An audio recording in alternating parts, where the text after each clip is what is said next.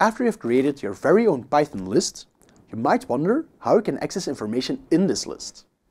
Python uses the index to do this. Have a look at the fam list again here. The first element in the list has index 0, the second element has index 1, and so on. Suppose that you want to select the height of Emma, so the float 1.68. It's the fourth element, so it has index 3. To select it, you use 3 inside square brackets. Similarly, to select the string dad from the list, which is the seventh element, you'll need to put the index 6 inside square brackets. You can also count backwards, using negative indexes. This is useful if you want to get some elements at the end of your list. To get your dad's height, for example, you'll need the index -1. These are the negative indexes for all list elements. This means that this line and this line return the exact same result. Apart from indexing, there's also something called slicing, which allows you to select multiple elements from a list, thus creating a new list.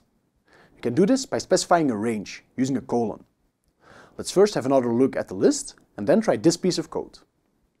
Can you guess what it'll return? A list with the float 1.68, the string mom, and the float 1.71, corresponding to the fourth, fifth, and sixth element in the list maybe. Let's see what the output is. Apparently, only the elements with index 3 and 4 get returned. The element with index 5 is not included. In general, this is the syntax. The index you specify before the colon, so where the slice starts, is included, while the index you specify after the colon, where the slice ends, is not.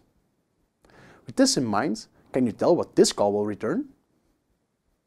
You probably guessed correctly that this call gives you a list with 3 elements, corresponding to the elements with index 1, 2, and 3 of the fam list. You can also choose to just leave out the index before or after the colon. If you leave out the index where the slice should begin, you're telling Python to start the slice from index 0, like this example. If you leave out the index where the slice should end, you include all elements up to and including the last element in the list, like here. Now it's time to head over to the exercises, where you will continue to work on the list you've created yourself before.